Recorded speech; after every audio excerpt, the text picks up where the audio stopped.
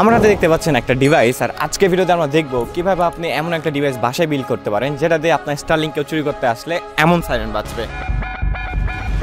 অবশেষে বাংলাদেশে আনুষ্ঠানিকভাবে কার্যক্রম শুরু হলো স্যাটেলাইট ইন্টারনেট সেবা স্টারলিংকের। স্টারলিংক অফিশিয়ালি এখন বাংলাদেশে, আর আমরাই হয়তো one of the first user যারা কিনা এটাকে অর্ডার করেছে।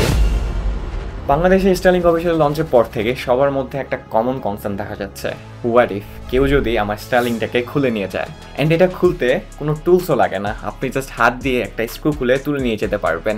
অ্যান্ড অনেস্টলি এটা কোনো ছোট কনসার্ন না, ইটস আ রিয়েল রিস্ক। ওয়ার্ডের পর থেকে আমিও আপনাদের মতো ভাবতেছি যে what I can do to protect it. So far active কোনো ওয়ে দেখতেছি না, কারণ এটাকে তো ঘরের মধ্যে রাখা যাবে না, এটাকে রাখতে হবে খোলা আকাশের নিচেই। অ্যান্ড কোনো প্রোটেক্টিভ কেজও ইউজ করতে পারবো না, কারণ first of all it's create obstruction and মানুষ এটাকে ভালো চোখেও দেখে না। So we have to find a passive way. And এটা নিয়ে ভাবতে ভাবতে আমাদের মাথায় আসলো, হোয়াট ইফ ডিশ যদি আমাদের নিজেই বলে কেউ আমাকে তুলে নিয়ে যাচ্ছে। Sounds interesting, right? So the goal is simple. We have to build a budget device যেটা কিনা স্টারলিংক অফলাইন হলে সাথে সাথে ডিটেক্ট করবে এন্ড আমাদের একটা অ্যালার্ট সাইরেন বাজাবে। সো আমরা যেন ঘরে বসে বুঝতে পারি something is not okay. Chip বাজেটের মধ্যে ওয়াইফাই এনেবল মাইক্রোকন্ট্রোলারের কথা চিন্তা করলে আমাদের মাথায় যেটা প্রথমে আসে সেটা হচ্ছে ESP32। দেন আমরা খুঁজে থাকি স্টারলিংক কোনো এপিআই প্রোভাইড করে কিনা, যেটা ইউজ করে আমরা ESP32 দিয়ে ডিভাইসের রিয়েল টাইম স্ট্যাটাস জানতে পারবো। And then we found one, but it's not the traditional REST API, it's a gRPC web API।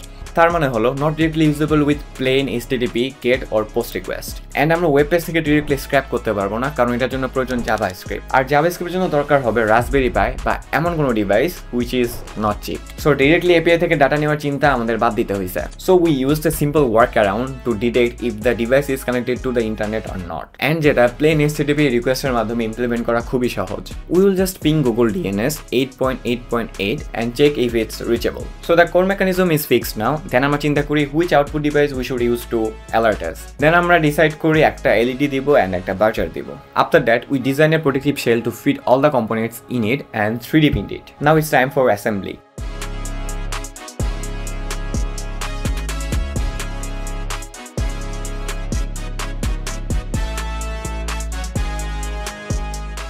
And this is our final product. Let's check if it actually works or not.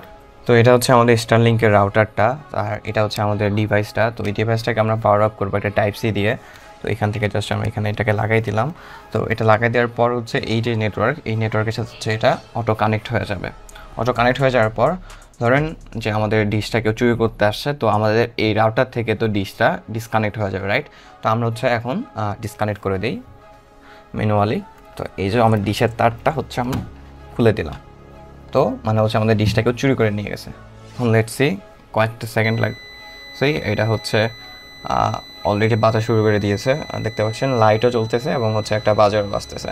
তো let's say হচ্ছে চুরি হয় নাই। আমরা এটাকে আবার যদি লাগাই দিই, কেবলটা লাগাই দিলাম, দেখা যাক। একটু টাইম লাগতে পারে কারণ রাউটারটা একটু সেট আপ হচ্ছে। তো আপনি চাইলে এখানে একটা বাটন আছে, এই বাটন দিয়ে এটাকে অফ করে দিতে পারেন। এই যে বাটনটা প্রেস করলাম, অফ হয়ে গেল। যদি আবার নেট চলে আসতো বা কানেকশনটা, আচ্ছা এখন হচ্ছে কানেকশন পাওয়ার জন্য আবার বাঁচতেছে, আমি হচ্ছে এটা দিয়ে একটু পোস্ট করে রাখা যায়।